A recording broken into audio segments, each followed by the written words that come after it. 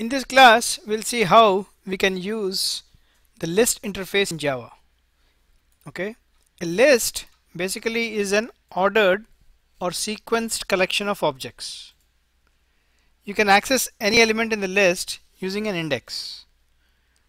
Okay, and there are many classes in Java which implement the list interface. Like for example, the array list, the linked list, and so on. Unlike a set which cannot have duplicate values, a list can have duplicate entries, and it can also store null values. The difference between an array list and a linked list is, in an array list you can access the elements by the index, like the way you access an array element by the index. Similarly, in the array list you can access elements by the index. The index is usually an integer starting from 0. In a linked list, you have to traverse the list to access each element in the list. So when we get to that, I'll explain it to you. So now let's try to write a small demo program which uses the list interface in Java.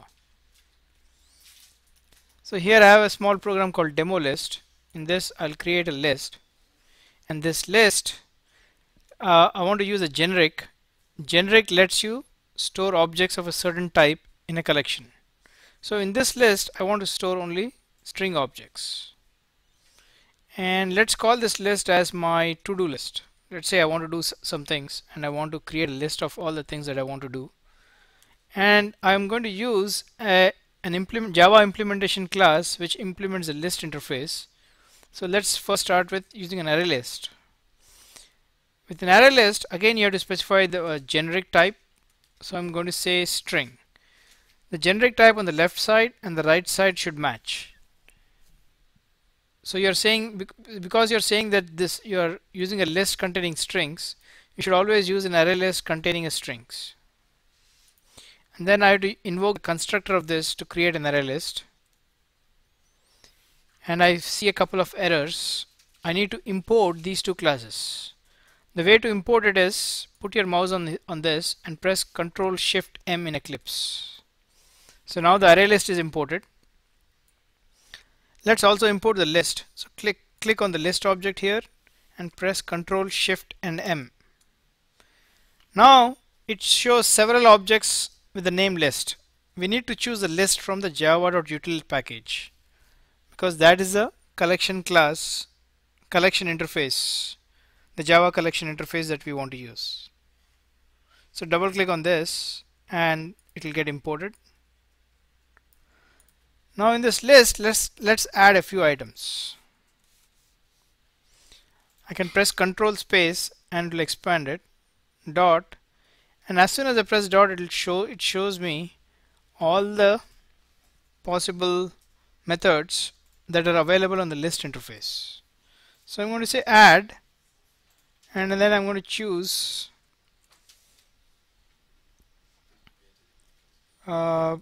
get groceries.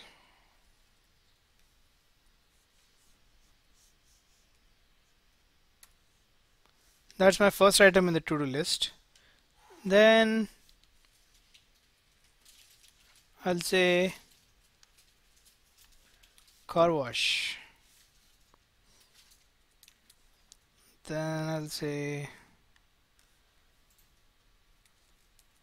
take son to swim lesson.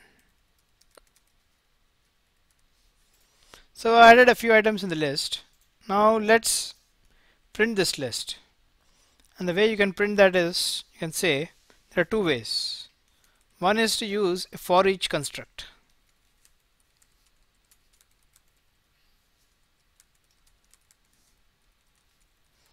So the way you write that is, you write for and first put a colon, and on the right hand side put the collection that you're iterating over. So I'm going to iterate over this guy, my to-do list. And on the left side of the colon, see the object that this list contains. It contains string, right? So what you should do is write string and then give some name. You can say each item in list.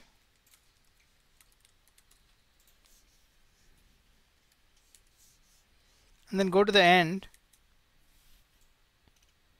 Okay, now what is happening is Java will iterate over the collection on the right side of this colon, which is my to-do list, and as it is iterating over each of them, it is going to save each item in this. So this is a reference to each item as you're iterating over the list. Now I can print it out. Always use control space instead of typing the whole variable name. That will be faster.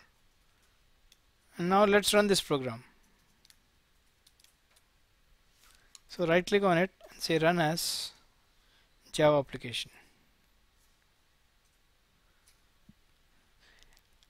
So notice one thing here, the order in which you insert is the same order in which you iterate over the elements. So as you keep adding to the list, the new entries go to the end of the list, right? Because you are maintaining a sequence collection, an ordered collection. So they are in a certain order. The way you insert will be the same order in which the way you retrieve them. Okay. One more thing you can do with this is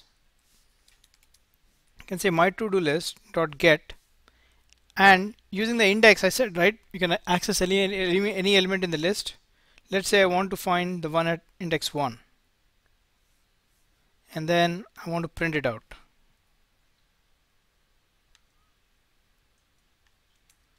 So what you can do, one more thing you can do here is, sorry,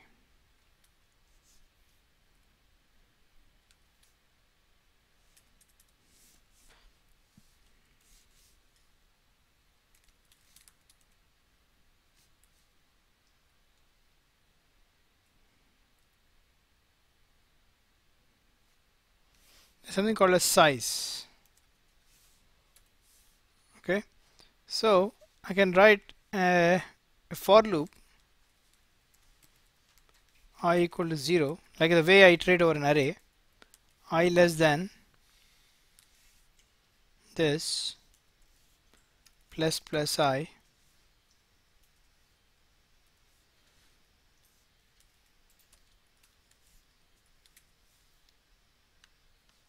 and let's try to print each item in the list by doing dot get.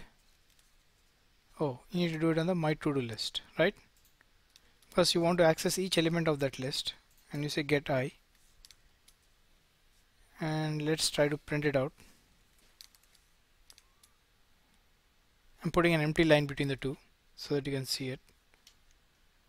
So this is another way to iterate over list. Let's see. So now by iterating over this list, you have seen the size method and you also seen the get method. So you can access any element in the list by using an index the same way that you access elements of an array. Let's try to iterate over this using one more method. You can say my to-do list dot iterator, and then iterator my iter equal to this, and this iterator is an iterator of strings.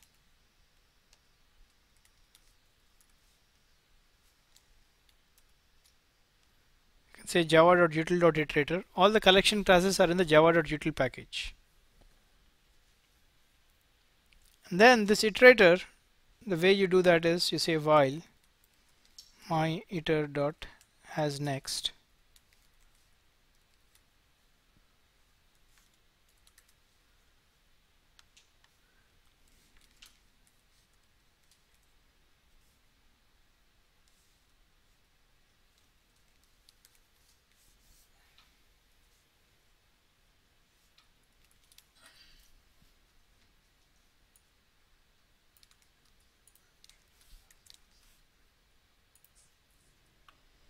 so you can iterate over the list by using the iterator as well. So I've shown you 3 different ways. This for each construct is a recommended way of doing it, because if you look at it, it is the simplest form. All you're saying, because here you don't have to get the iterator, here you have to check the has next and then do a next. Let's see how simple this is. All you're saying is this is a collection on the right hand side of the colon, and on the left side of the colon you should first indicate the type of objects that list contains. The type of objects is string, so you have to write the string, and here you can give any name. Try to give a meaningful name. Basically each item in the list, and then you have seen how you can access the elements of the list by using an index and the get method, and you can get the elements of the list by using the size. Okay.